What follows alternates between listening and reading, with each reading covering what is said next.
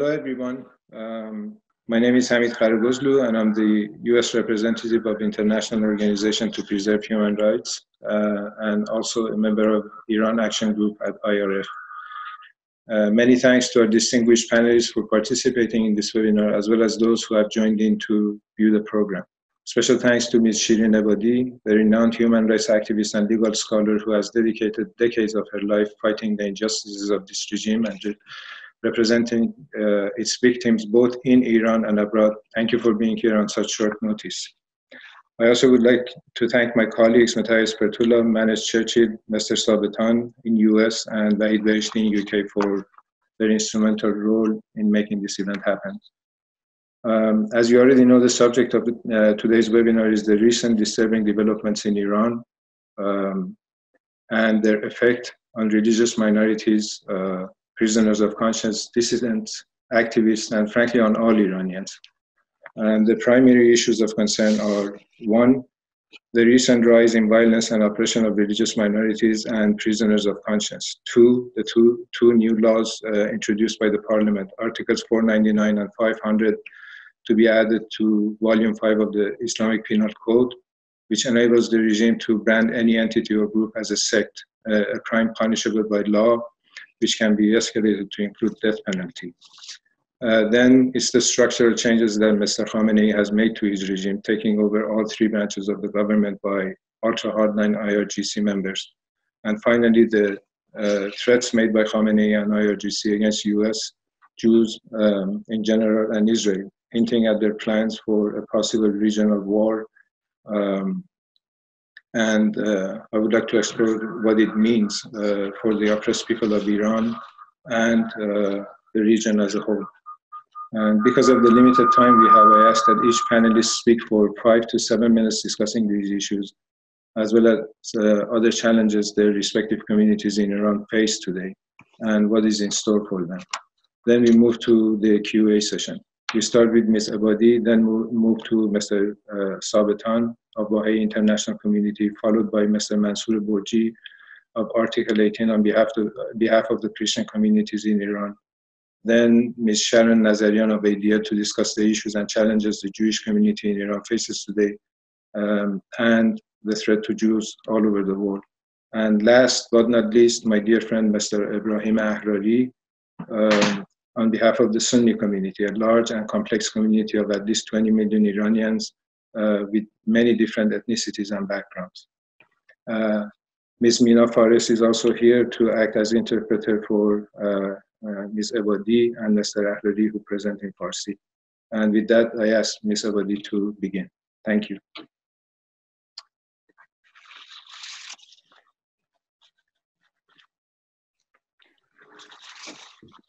I would like to greet everybody who is present here, and also all those who can hear my statements. I just would like to tell you one thing, and that is the following.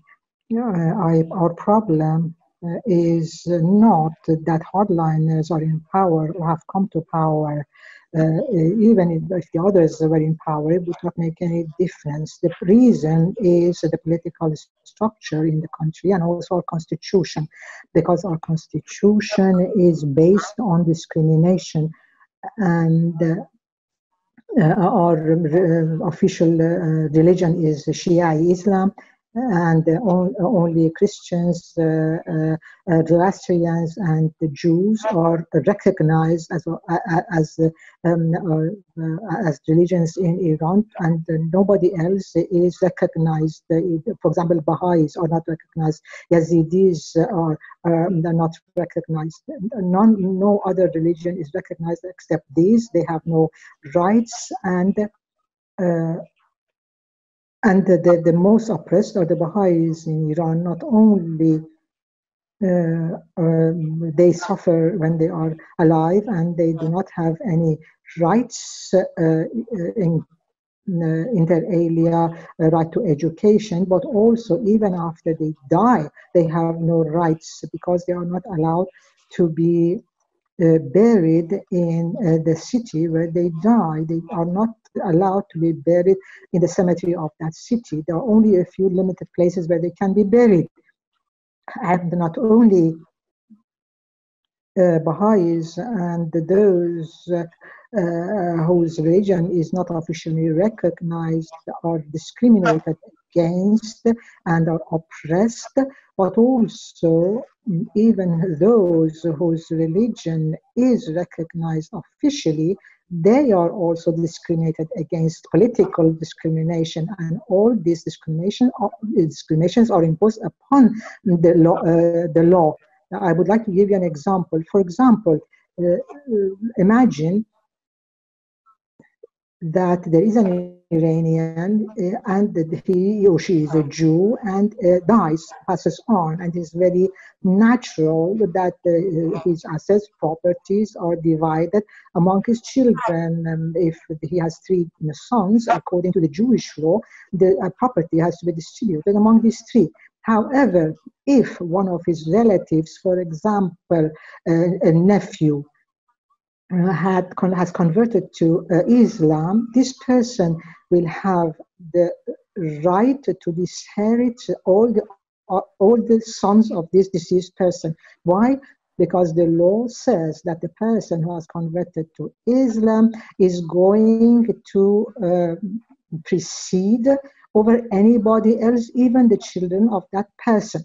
So we have a lot of problems similar to this in our laws. I do not have the time to name all of them, but you should not think that only non-Muslims are oppressed. Sunnis are also oppressed very much.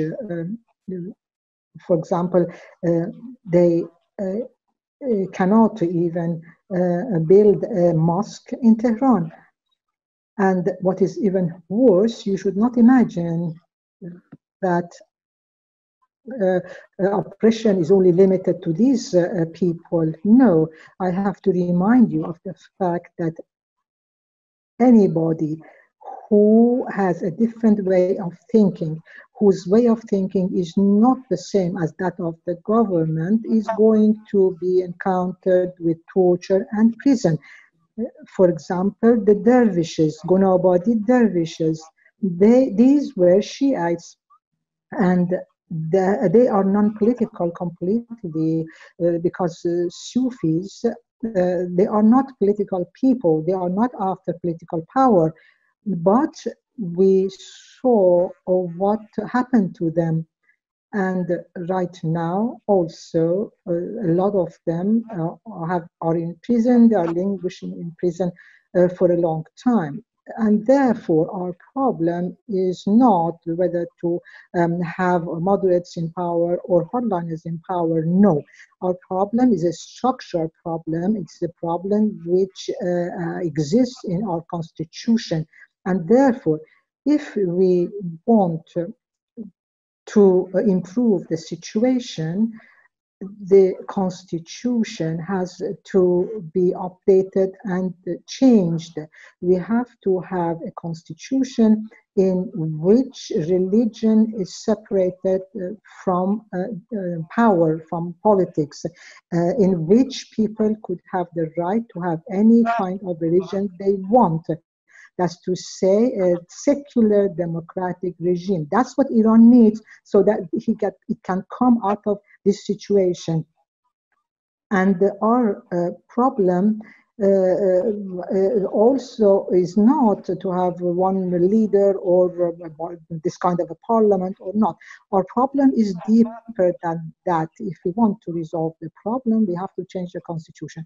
And if we do not do that, there will be no other solution. There is no other solution but to change the constitution and to change Iran into a secular democratic state.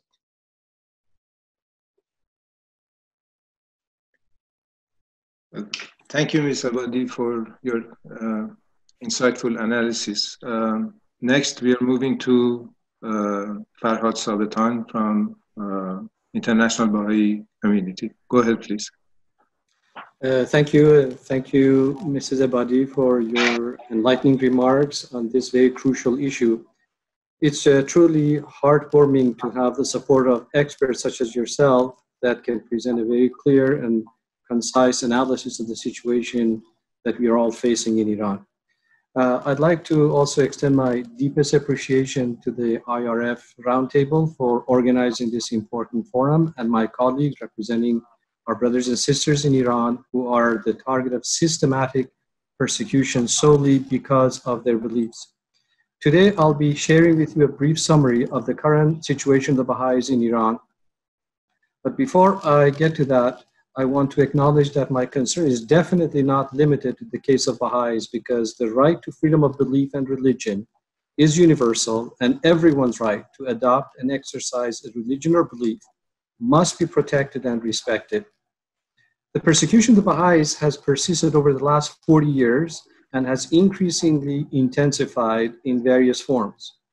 One important reason for this prolonged repression is that the Baha'i faith is not recognized in Iran as an independent religion, even though it is established in virtually every country of the world, has been registered with the United Nations as a non-governmental organization since 1948, and has currently consultative status with the United Nations Economic and Social Council and other agencies. As Mrs. Ebadi said, the Iranian constitution considers only Judaism, Christianity, and Zoroastrianism as recognized religions in Iran, while Baha'is are considered as unprotected infidels and apostates. As such, the persecution of the Baha'is in Iran has become systematic, methodic, pre-planned, intentional, unabated, and with the full knowledge of the highest authorities in Iran. With deep regret, it continues to this day with undiminished severity. Baha'is have been and are deprived of the right to life, the right to freedom of belief, the right from arbitrary arrest and detention, the right to freedom from torture and abuse, the right to representation, the right to employment, the right to own or operate a business, the right to higher education, the right to receive pensions, the right to bury their dead, the right to enjoy protection of their holy sites in Iran, the right to enjoy protection of their cemeteries, the right to protection from individual attacks, the right to hold assembly, the right to have free and fair election of their institutions, the right to freedom of speech and expression, and many, many other rights that will exhaust my time if I were to go through the whole thing. More than 200 Baha'is have been executed since the beginning of the Islamic Revolution in Iran. Hundreds of others have been arbitrarily imprisoned, abused, and tortured.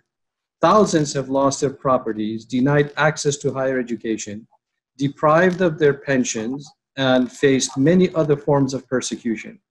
Not only is the Iranian government at the highest level fully aware of the persecution of the Baha'is in Iran, but it has officially sanctioned it. The policy was started in a 1991 confidential memorandum of the Supreme Revolutionary Cultural Council, which was discovered in 1993 by Galindo Paul, the United Nations Special Rapporteur for Iran. In this memo, Hujjatul Islam Sayyid Muhammad Golpaigani addressed the Supreme Leader Ayatollah Khamenei and Ayatollah Hashemi Rafsanjani considering the Baha'i question. The memorandum shows a blueprint for the strangulation of the Iranian Baha'i community, in which it is stated that, quote, the government's dealings with them, meaning Baha'is, must be in such a way that their progress and development are blocked. This policy, unfortunately, has continued to this date in various forms. Today, we, the Baha'i international community, are extremely concerned about a new wave of arbitrary arrests, interrogations, detention of young and old Baha'is on false and fabricated charges and baseless accusations, sentences handed down without a shred of credible evidence, violating every procedural rule of adjudication, all leading to unreasonable and long imprisonments. Literally, thousands of official Iranian court documents have been collected and are made publicly available by Baha'i international community, clearly showing these violations. These documents can be found in a bilingual website, Archives of Baha'i Persecution in Iran, Khaneh Asnad Baha'i Setizi dar Iran. The most recent wave of persecution points to targeting at least 75 Baha'is across the country, including reports of a new threat to uproot the community in Shiraz, along with an unprecedented number of new prison sentences, reincarcerations, and a media campaign of hatred against the Baha'is. In recent weeks, 40 Baha'is in Shiraz, whose cases were pending for months, have been summoned to court, representing an unprecedented number of court summons against Baha'is in a single city in recent years.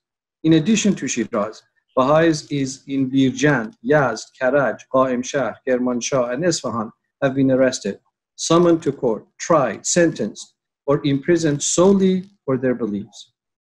After being arrested and released on high bail, these individuals have faced months and sometimes years of waiting between their arrest, trial, an appeal court, and the beginning of their jail terms, adding an additional psychological burden. Being summoned to prison adds an additional risk of exposure to the novel coronavirus, exacerbating an already horrible prospect for the Baha'is, as well as other religious minorities and prisoners of conscience. To conclude, make no mistake, despite the claims made by Iranian officials that Baha'is are not being persecuted for their religion, ample official Iranian documents clearly demonstrate the contrary. In many of these documents, individual Baha'is are referred to as members of the misguided Baha'i sect, a derogatory term used to refer to the Baha'i faith in Iran, whose crime would be forgiven if they recant their faith. This situation cannot and must not be allowed to continue. Thank you. Thank you very much, Dr. Sabetan. Next, we move to Mr. Borji from Article 18. Please go ahead. Grateful for the opportunity, the IRF, to make this panel available to update ourselves about the very important concern and this fundamental right that affects every other area of life, the right to religious freedom. As I was listening to the previous reports about the situation of the human rights, religious freedom in Iran, and also the situation of Baha'is, I think it's poignant to mention that although Christians are one of the three recognized religious minorities in Iran, they continue to face multiple violations of their freedom of religion and beliefs. All but a handful of churches that once offered services in the national language of Farsi or Persian have now been forced to close since the Islamic Revolution, while the remaining churches are tightly monitored to ensure that no Muslim-born Iranians attend them. So this applies not only to recognized ethnic Armenian and Assyrian congregation, but also who are basically the show churches of the Iranian government to the international community to portray themselves as tolerant of religious freedom, but also the remaining visible churches who are tolerated have little freedom, as this has been shown by the imprisonment in recent years of the Armenian church member Sevad Aghasar, who was from the Orthodox Church, or, for instance, the prison sentences given to Assyrian pastor Victor Bet-Tamraz and his wife Shamiram Isavi, who collectively facing a 15-year prison sentence for interacting with converts from Muslim background. And of course, for those converts who face greatest challenge to their fundamental freedom, but no visible churches is able to accept them, meaning that they have no other options but to practice their faith in secret. And if they want to meet together with other Christians to pray or to worship, the only option available for them is to attend secret networks of underground house churches that have sprang up in the wake of the closure of the Persian speaking churches and services. So it's not only a violation of their rights to religious freedom, but also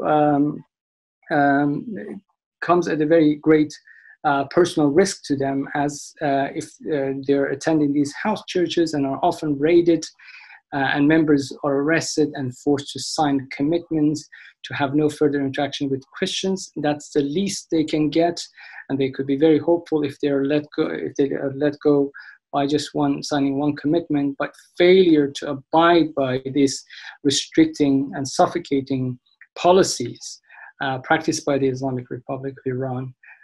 This usually leads to charges of acting against national security, which can lead in turn to prison sentences up to 15 years, as we have a number of cases documented and are available on our website, article18.com. So such security-related charges have become more common in the past decade, replacing the religious-sounding charges of apostasy.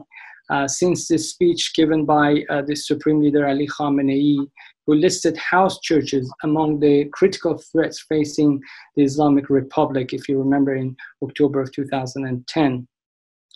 So this gave the security forces, including Sepah, as a green light to harass and arrest thousands of house church members, and they haven't held back, and this continues as we speak. Just over the weekend, we had a couple of arrests, which are new and not even reported. Hundreds have since spent time in prison. Many more have fled the country, mostly ending up in Turkey, where they now face an uncertain future with no health insurance provisions or little hope for resettlement in a host country. So there are recently, as we speak, currently, about 16 Iranian Christians in prison. These are confirmed public cases. There are a number of others that are not made public because of security concerns they've had or their families have had. They're in prison simply because they're a member of a house church. So the impact of this curtailment on Christians' religious freedom does go beyond their practice of their faith, really. It also impacts upon their day-to-day life. Numerous discriminations against Christians and other religious minorities are embedded in the Islamic Republic's very core. That's what the Honorable Shirin Ebadi just reflected upon.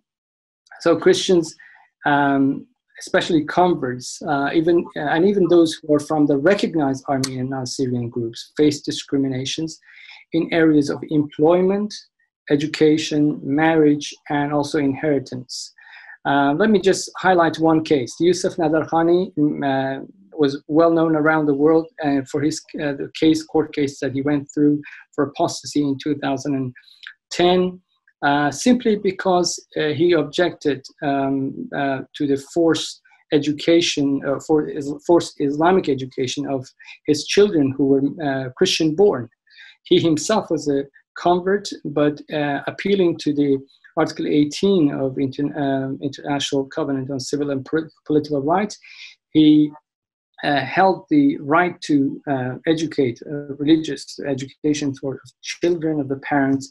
And because of that, he himself faced apostasy charges and death penalty, which after international outcry was overturned.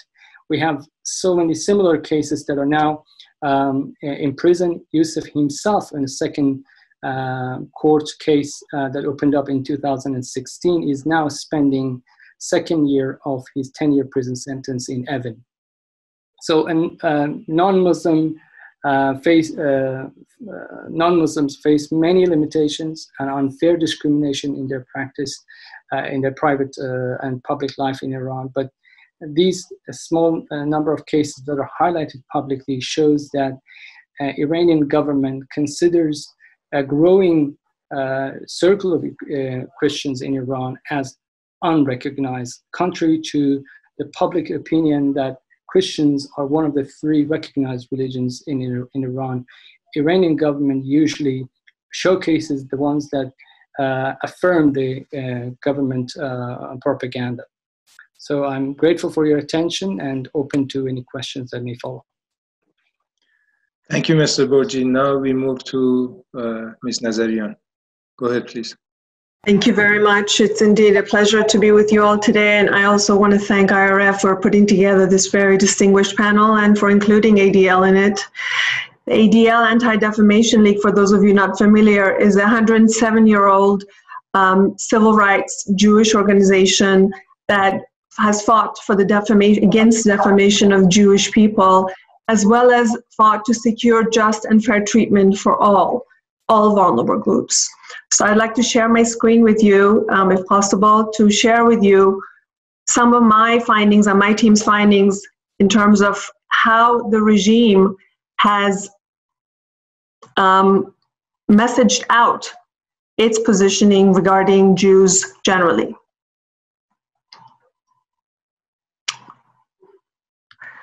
So ADL views the Iranian government's conduct as threatening in many different regards, including its sponsorship of terrorism, subversion, military aggression throughout the region, as well as its nuclear ambitions.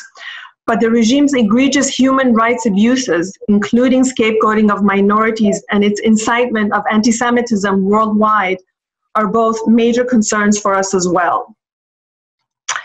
Indeed, we agree with Secretary Pompeo's message. In addition to the fact that Iran is the world's #1 state sponsor of terror, Iran is also the world's largest state sponsor of anti-Semitism anywhere in the world today.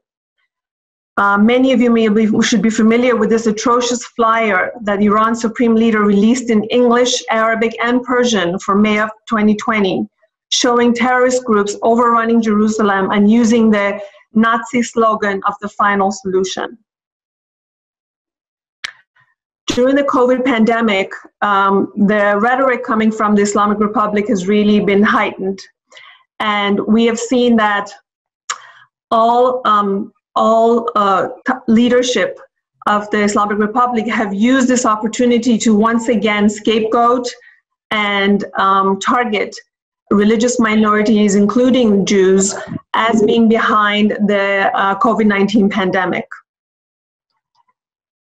Excuse me. Khamenei's own TV stations and others have used language that have blamed Jews for using sorcery and using fantastical language like genies to use espionage, and blaming Jews and other religious minorities for the expansion and spread of the virus.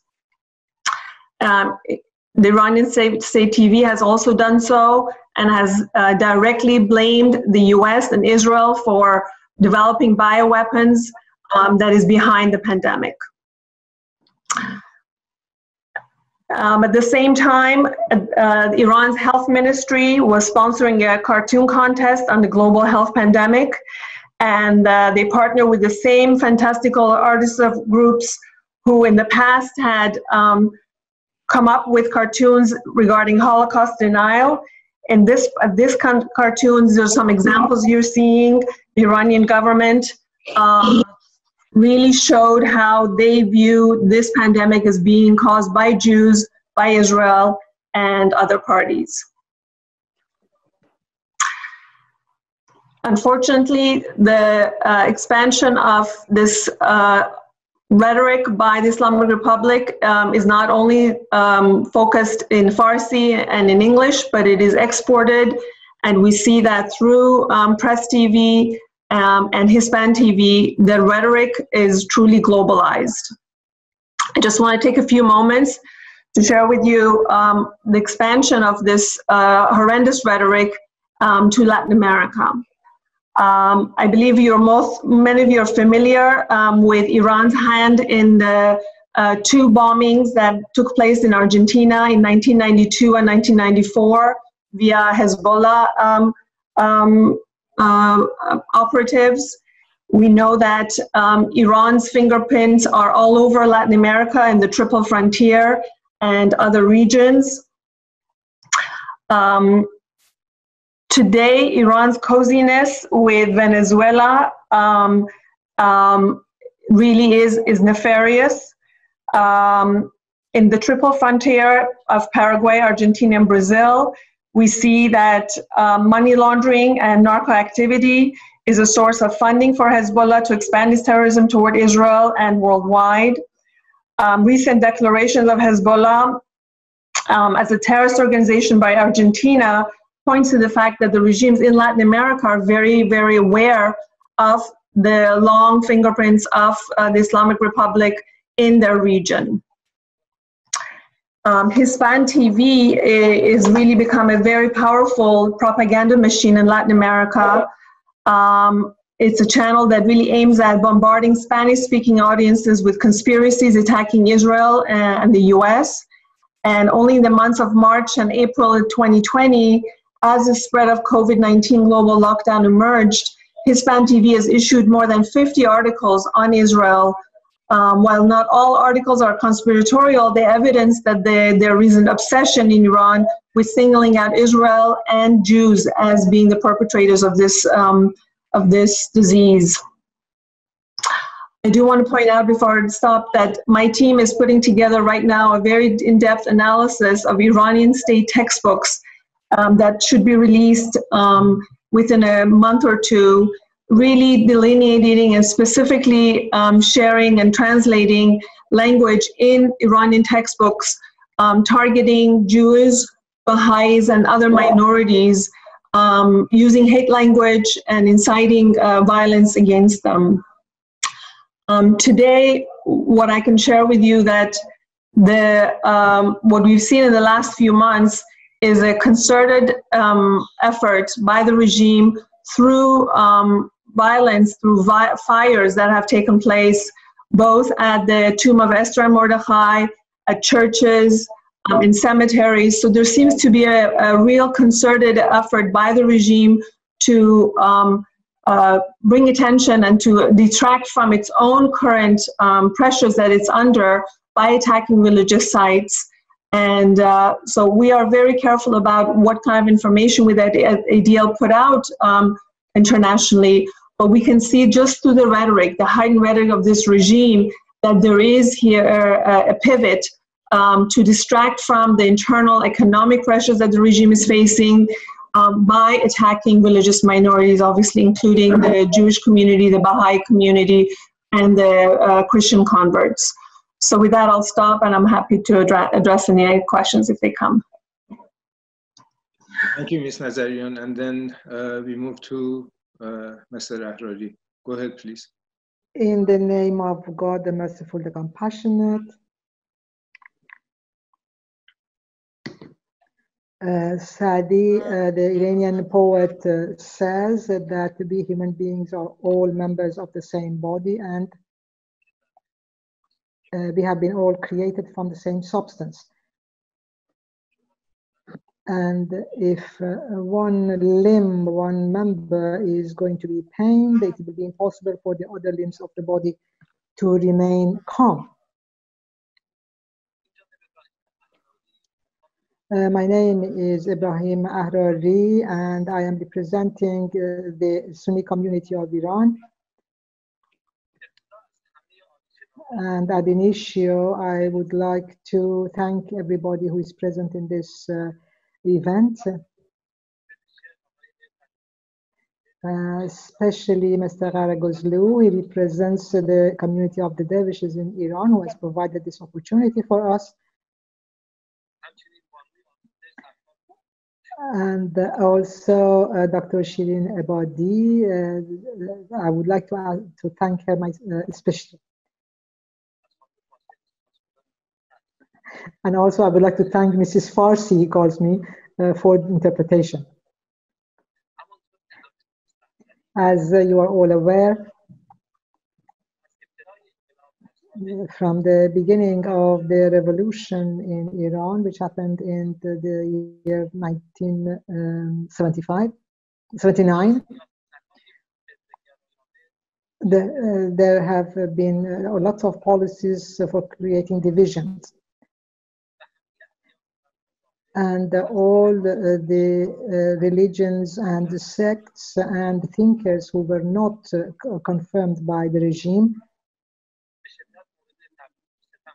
were oppressed severely and were also discriminated against. An obvious example of that from the very first days of the revolution was with regard to the followers of the faith of the Baha'is. They were deprived of university education, employment, their properties were confiscated, and also they were murdered. However, the members of the Sunni community, which is one of the biggest religious minorities in Iran, and it has a number of 20 million followers, were not safe from these oppressions and the discriminations rendered by the government. The provinces of Sistan and Baluchistan, Kurdistan, Kermanshah, Azerbaijan, Western Azerbaijan, Gulistan, Hormozgan, and Bushehr, which are mainly populated by Sunnis, and also bigger sections of Gilan, Khorasan, Eastern Azerbaijan, Kerman, and Fars. And the majority of the Arab populations in Khuzestan are Sunnis. On the basis of the statistics which have been published by the government themselves, the Sunni population of Tehran is more than 1 million people, and also in the other big cities. I would like to note the fact that in order not to know what the actual population of the Sunnis is, the registration of any kind of demographic populations or statistics has been eliminated from the budget. Even the statistics that existed before the revolution have either been destroyed or have been taken out of circulation. In the Iranian constitution, the Sunnis can never become a leader, can never become a president, or to occupy any of the high-ranking positions in the army. In Tehran, which is the capital of Iran, which has a population of Sunnis more than 1 million people, this population is deprived of many of the rights. In Mashhad, on the 11th of Bahman of 1379,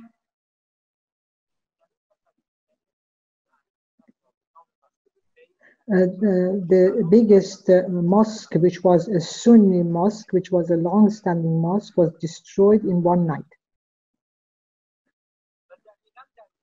And precisely the next day, which was 12th of Bahman 1375, these are all in the Persian calendar, I saw with my own eyes that there were people who were saying their prayers in the Makki mosque in Zahedan. And during the noon prayer, they were assailed by hundreds of revolutionary guards who were armed. They were shot at, they were bloodied, and they fell to the ground. There were many people who were killed, hundreds were arrested, and 100 more were arrested and were taken to places of torture.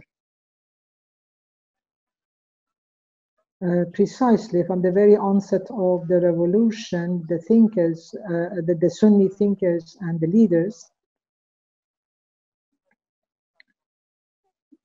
were murdered either inside Iran or outside Iran. They were tortured. They were executed, assassinated, and exiled in a manner that in every province that you can imagine, the prayer leaders have been killed. Hundreds of Sunni youths from different provinces in Iran, such as Kurdistan, Khuzestan, Baluchistan, Khorasan, and other provinces, have been receiving false charges due to their belief. which have led to security-related charges in the worst of conditions,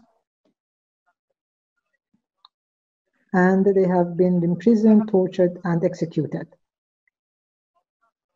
It is necessary to remind you of the fact that in some nights, many youths, Sunni youths who were Arabs or otherwise, were all taken together and they were executed together.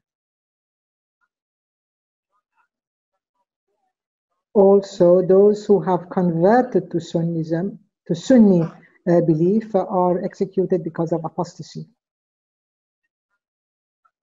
Dr. Muzaffarian is one example, who was a very well-known surgeon in Shiraz. Economic, educational, and health-related deprivations and also political deprivations are crying out in provinces where they are populated by Sunnis. And this very conveniently provides the difference in classes between these provinces and other provinces. Not one day passes that you do not see any of the border carriers, the Kurdish border carriers, being killed. What is really troubling is the humanitarian slogans which are given by the regime.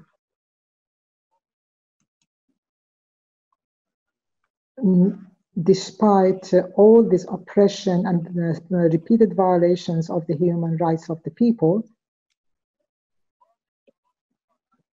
they still claim justice, freedom of minorities, and also defense of human rights. The media and those who are related to the system, to the regime, do it all over the world. In conclusion, what I hope is that I see a future for my country in which freedom, equality in all the dimensions of life, democracy, and adhering to the Universal Declaration of Human Rights, coexistence of all thinkers and religions will be foreseen.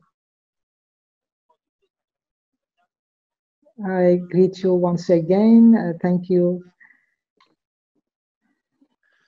Thank you, Mr. Ahrari. Following to his points, the false claim that the vast majority of Iran and Iranian population is Shia needs to be confronted. With over 20 million Sunnis and 8 to 10 million Gonabadi Sufis that are not considered Muslim, you're talking about 40% of the population. So that's a very important point that needs to be taken into consideration. Then you have Jews, Mandawis, Izadis, Christians, Baha'is. Although their population has diminished drastically since the revolution, but the majority is with the non-Shia group, and that's something that needs to be considered. Thank you very much. I'm going to move on to Q&A sessions. The question is posed to Ms. Ebadi by Mehrdad Noorani from UK. He says the Iranian regime, by the direct order of Ali Khamenei and Qasem Soleimani, shot and killed over 1,500 protesters who stood up against the tripling of the oil prices not long ago. To date, not a single explanation has been provided by the regime on this genocide. On the other hand, we see that many officials in the regime continue to talk about the recent unfortunate events in the US as a pretext to attack the US administration and US policies. Can you explain this hypocrisy? Yes, of course. while Mr. Khamenei criticizes the conduct of the police in the United States, he says that they kill people and, of course, they take the upper hand. Whereas we must not forget that in the month of Aban, in the year 1340, all of a sudden they raised the price of gasoline 3 times. Therefore, people ran to the streets. It was very peaceful. The demonstrations are very peaceful, but they encountered bullets, and therefore 1,500 people were killed.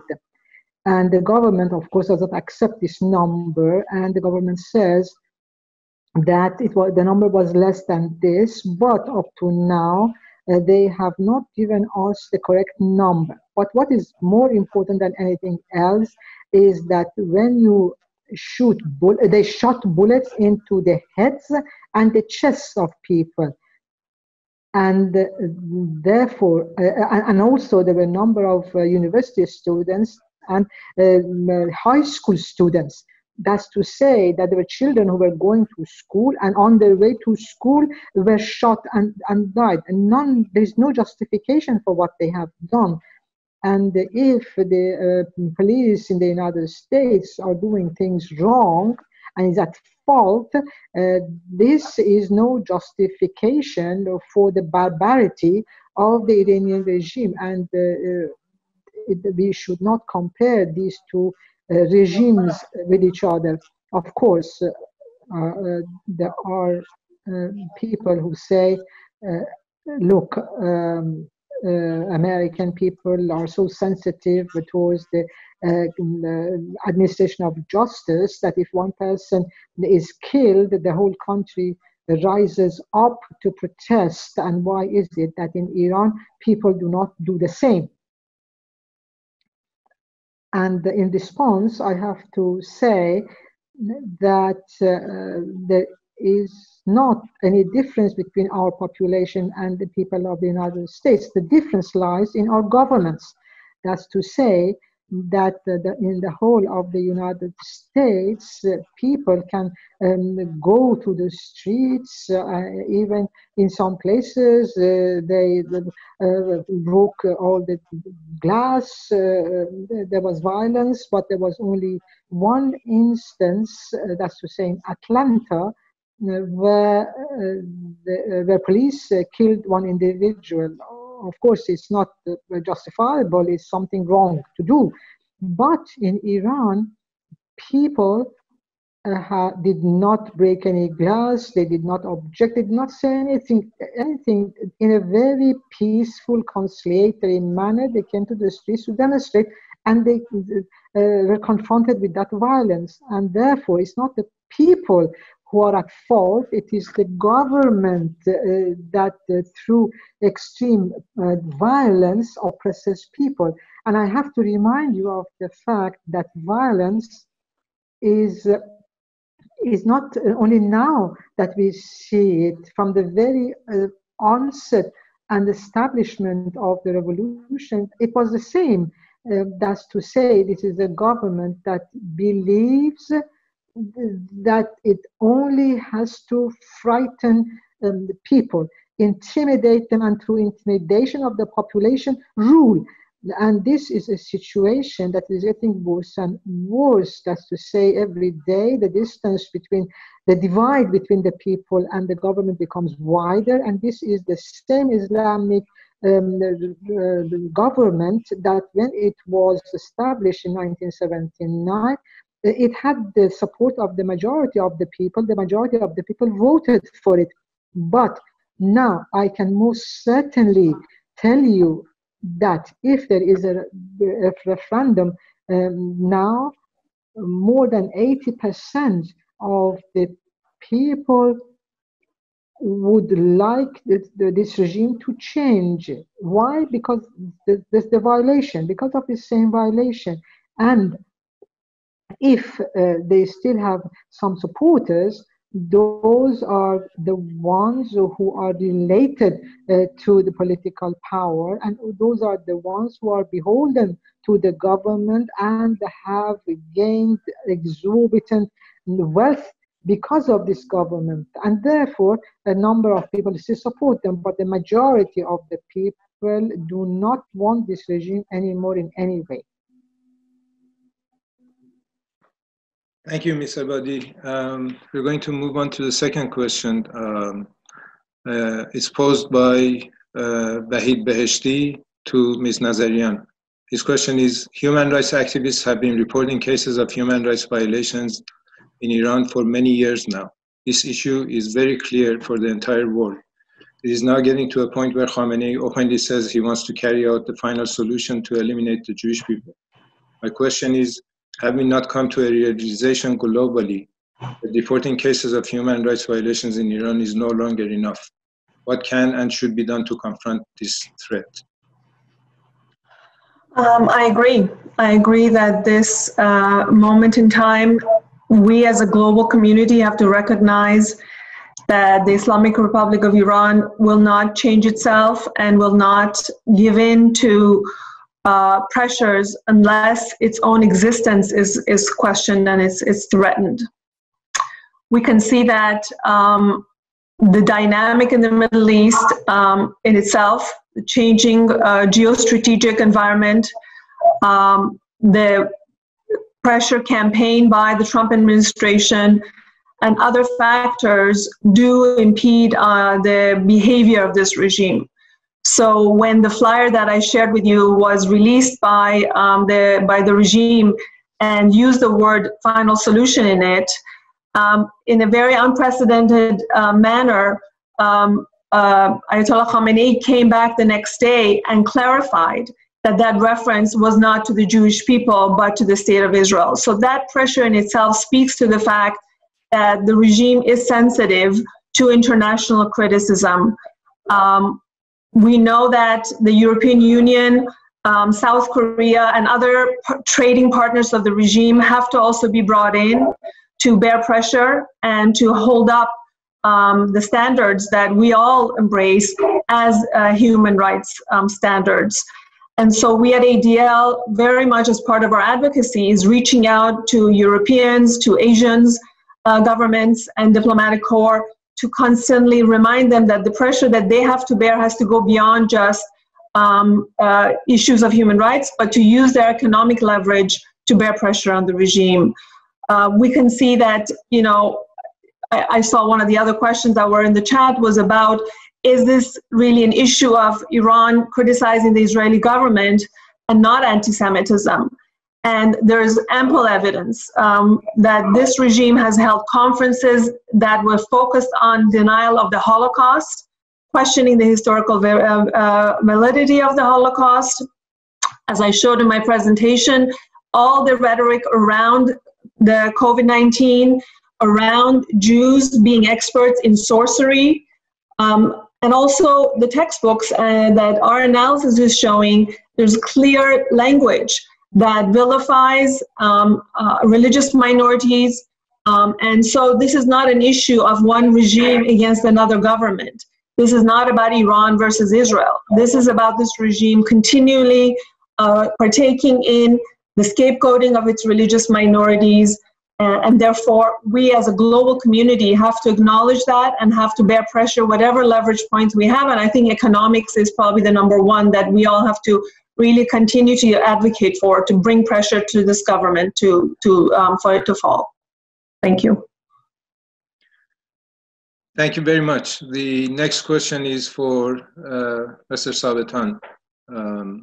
Says, we know that one of the successes of the IRI is the lobbies and contacts they have within established media sources. It's clear that many media sources frame their stories in such a manner to please the Iranian regime. Many of these media sources have been put in place in various countries by the Iranian regime to ensure positive coverage despite their continued violation of human rights. What can we do to resolve this issue, and what can we do to make the media accountable? Thank you. Well, the media is, of course, sort of a mirror of the world, and they have a social responsibility to report facts and the truth. Now, if they shirk that responsibility, if they avoid that responsibility, then there are those who actually sponsor them. They must be able to verify the facts and ensure that what is being said is essentially a reflection of factual statements. We know that, as Mrs. Nazarian very aptly mentioned, there is also a significant, huge campaign of misinformation by the Iranian government. Since January of this year alone, until now, more than 3,000 items in websites, radio programs, television programs have been broadcast to vilify the Baha'is and spread misinformation. So aside from the funders of various media that are reporting these things, I think we as citizens have a significant and grave responsibility to not support such media that do not report facts, and in fact they are giving misinformation. So I think that the way that they can be made accountable is really up to us, up to their supporter, and most importantly, really observing their own social responsibility. Okay, thank you very much. The next question is by Mr. Robert Duncan, and he's asking,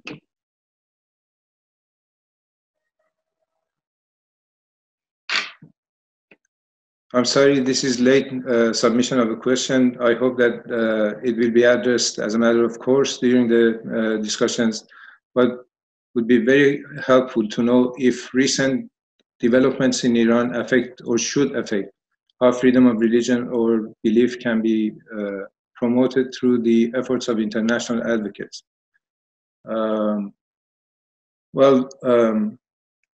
I'd like to briefly address this question.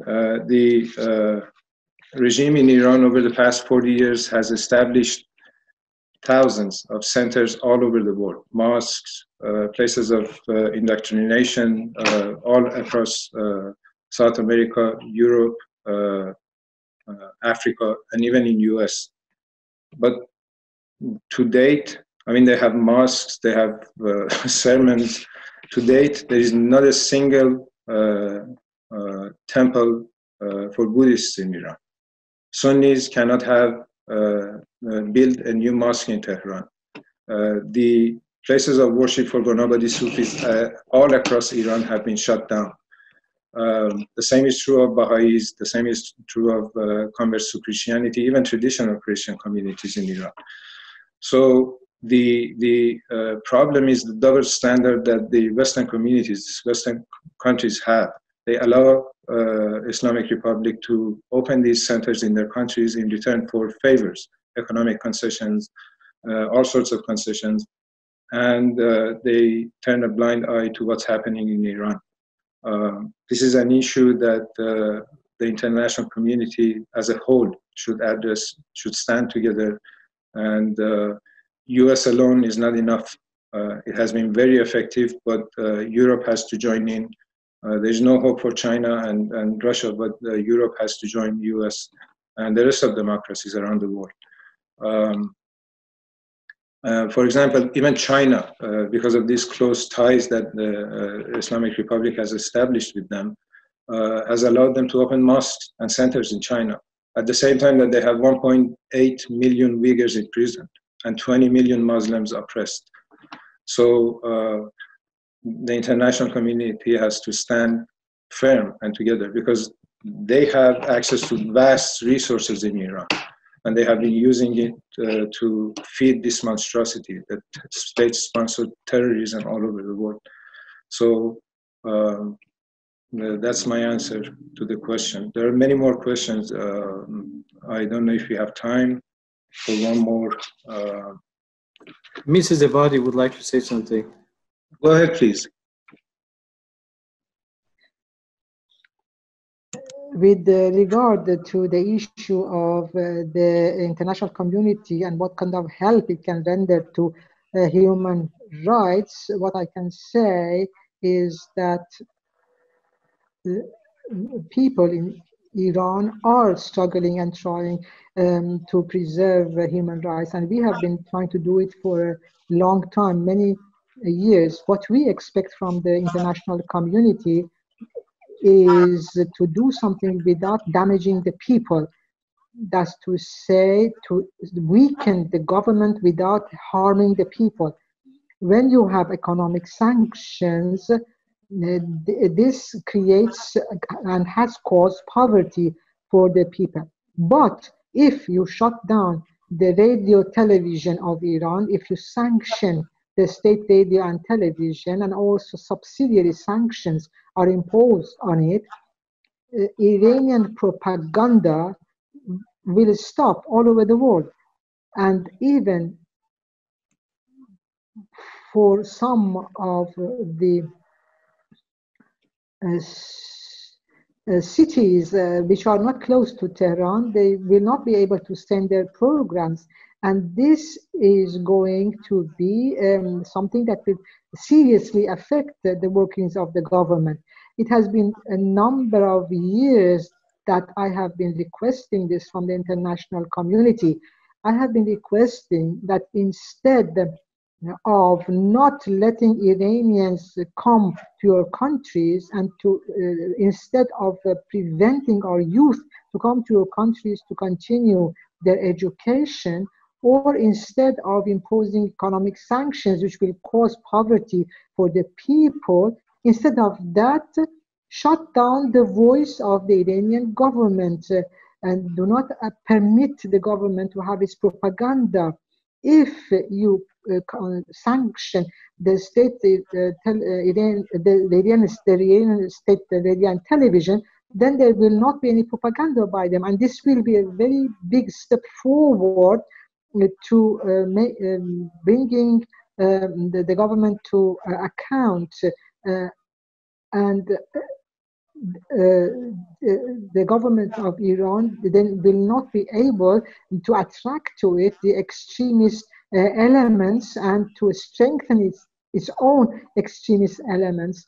And also the people of Iran who are working and struggling for human rights, they will also be encouraged, and they will show that their voice is being heard.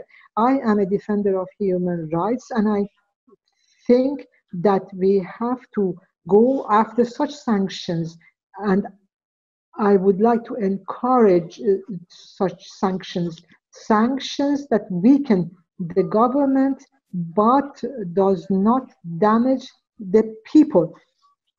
And in this connection, I have been asking for a sanction on the Iranian state radio and television, so that they cannot broadcast the confessions of prisoners of belief and political prisoners that they have obtained under torture.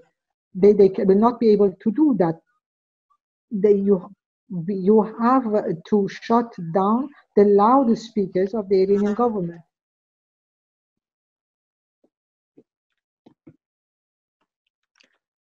Thank you very much, Ms. Ebadi.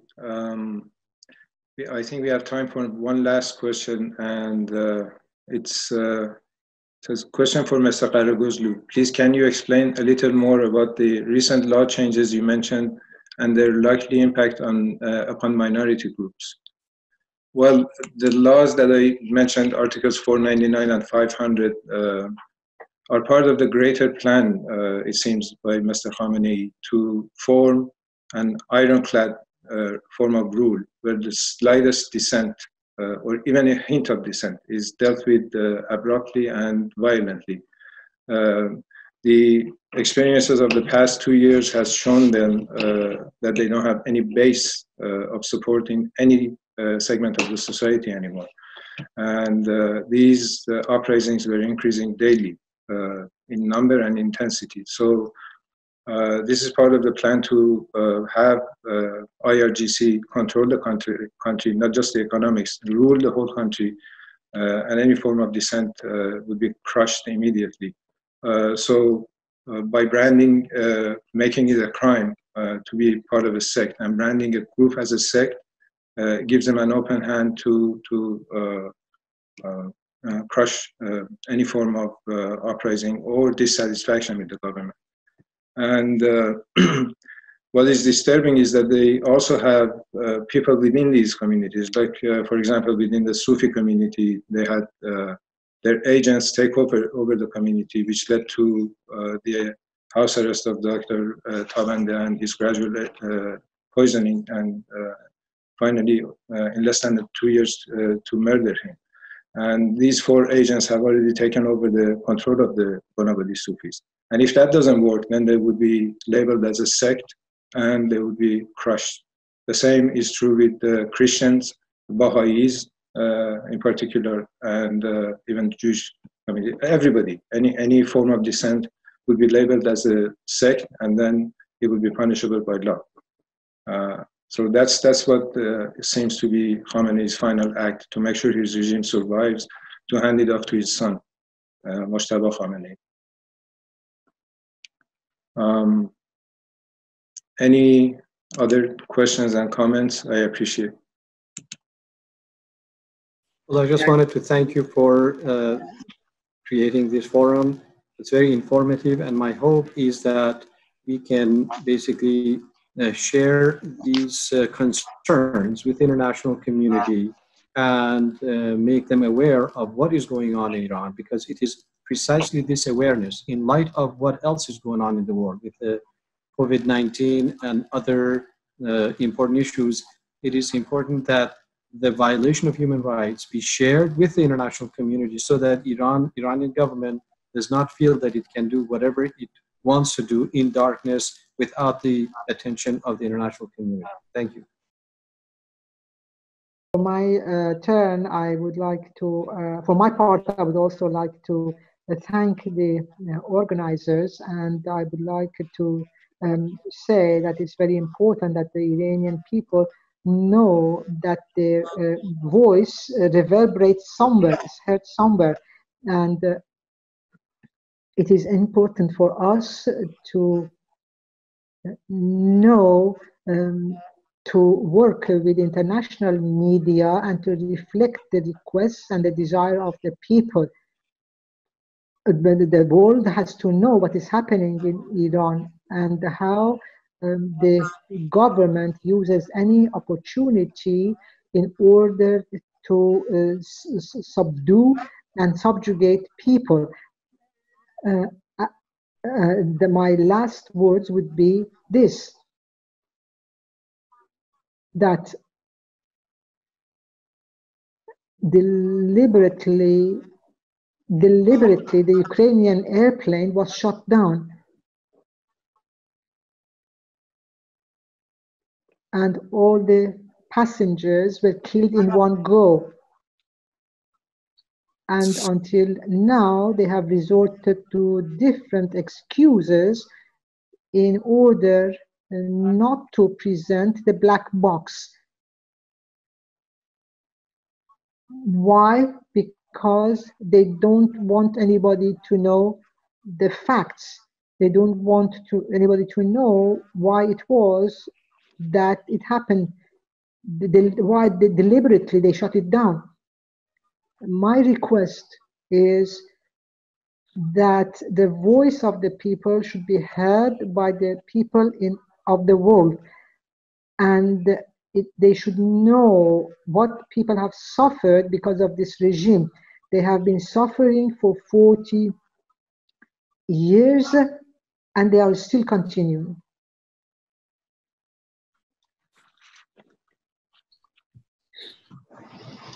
If I could also just say a few last words regarding our advocacy vis-a-vis online hate.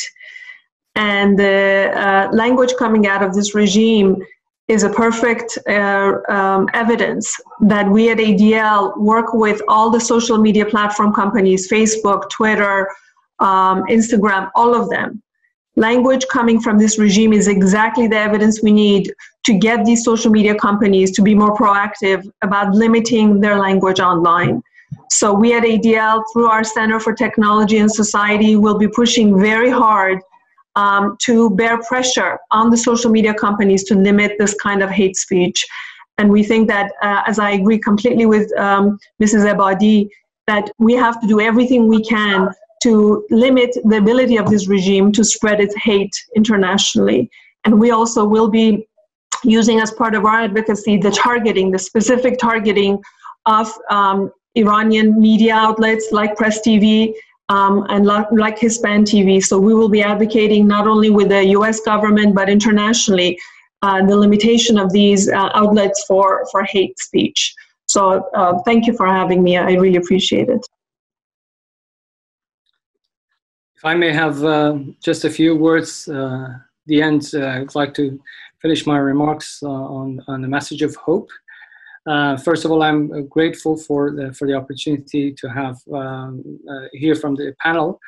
One of the questions that were asked in the chat was about the proposed amendments to the Article 499 and 500, and the core of the question is why Iran is proposing such severe laws. And I think my response is authoritarianism.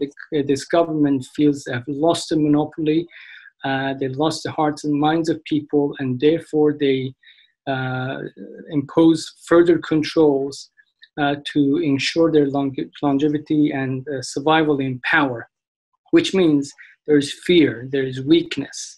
And that's the message of hope, that the further we expose these hypocritical attitudes and policies and laws, not just to the elite, but also to general public, to the international community and the people around the world, that it further weakens this government to either review their attitudes and policies and practices, or give rise to people who, or empower people who long to see religious freedom and right to religious freedom and belief established.